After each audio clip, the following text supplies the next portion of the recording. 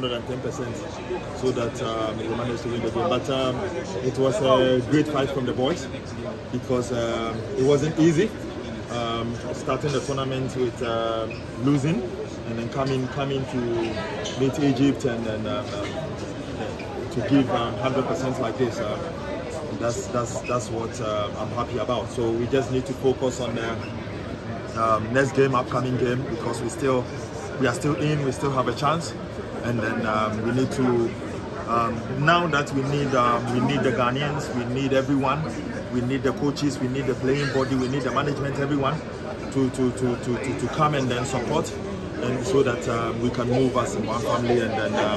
We win the next game. That's the most important. Rich, at a point in time, you were very serious with your backline. Did you say they let you down today? No. You move as a team. Mistakes happen in a game, and then we don't have control over those things.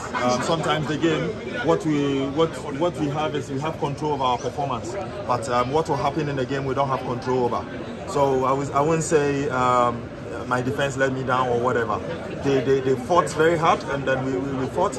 Unfortunately, we conceded, but we fight as a team and then we lose as a team. So we need to go back there and then be united.